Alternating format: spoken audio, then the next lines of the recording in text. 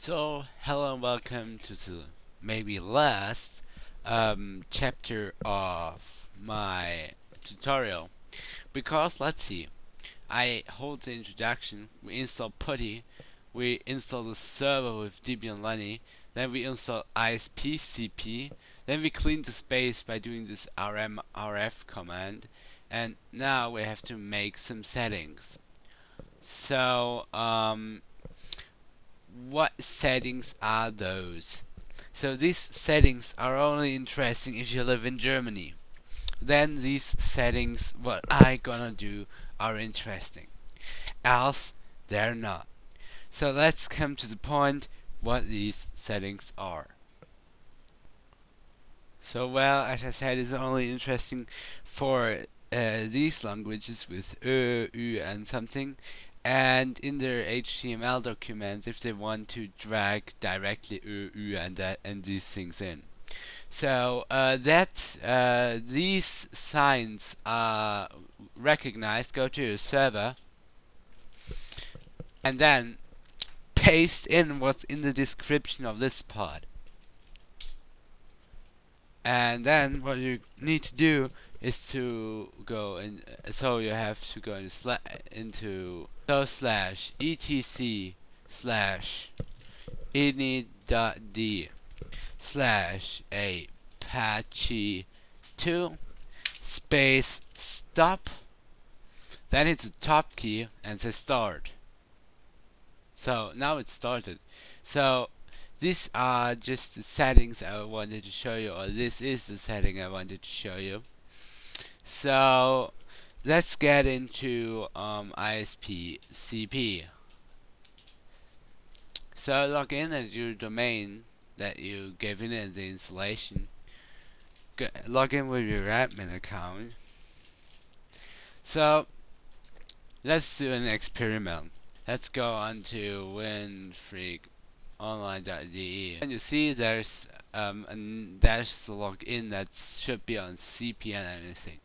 So the secret is if so the domain points to the server, but the server says I do not have files for this domain, or except for this domain.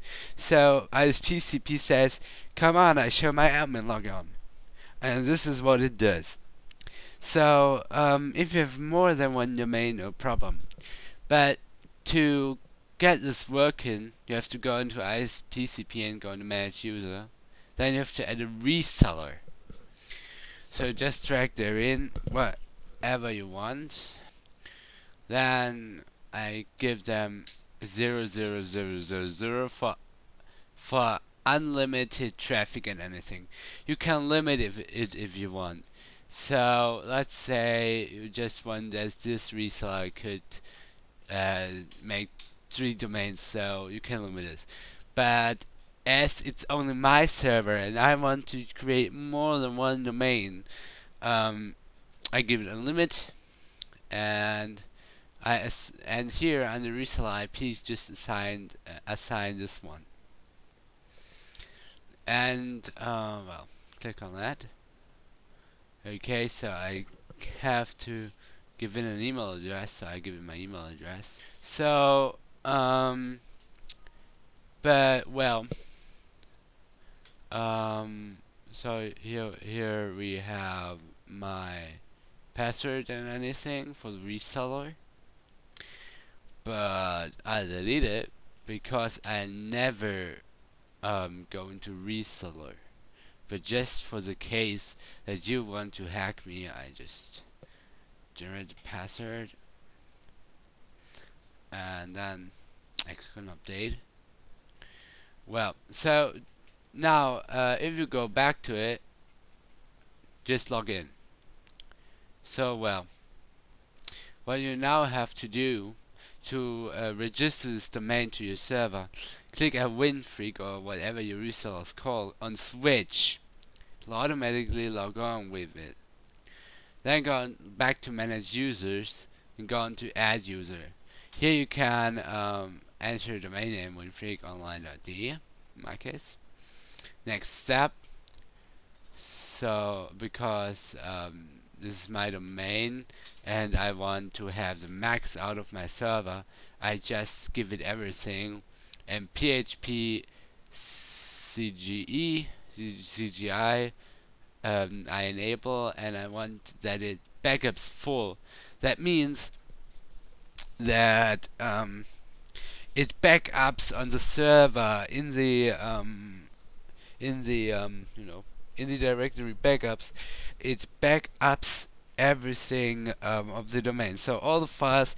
So if my server crashes or something, I can go into the rescue mode of the server and just enable an FTP service or something, and then simply download my files and databases from the night. Well, so I go on the next step, and password comes in. Well, email. I hit in my email address. Then I click on add user.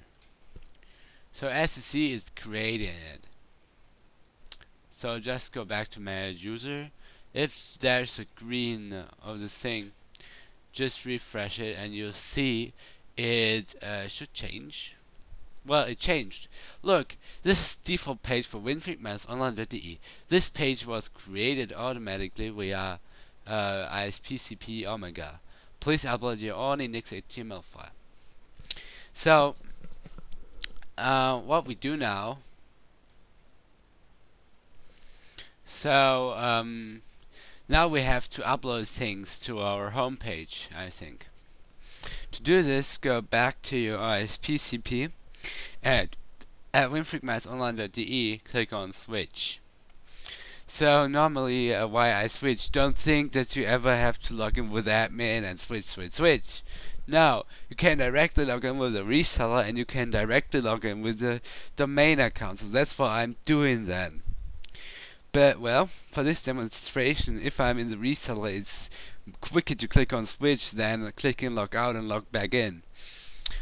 So here you have just a quick overview. So I make my browser full screen, I think. So now it should be full screen. So this is now full screen mode, and you see it's a real clear interface. I can manage domains, so I can create subdomains. I can make email accounts.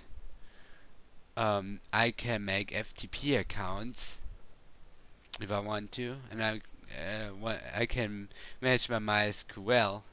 Then I have web tools like like webmail, or come on, I can easily back up everything. Well, but what we want to do is we want to connect to the server to transfer files. So we want to create an FTP account. So we click on FTP account. Then we click on add FTP user. And now be careful. So the username, I take 1. And then the password is something really basic.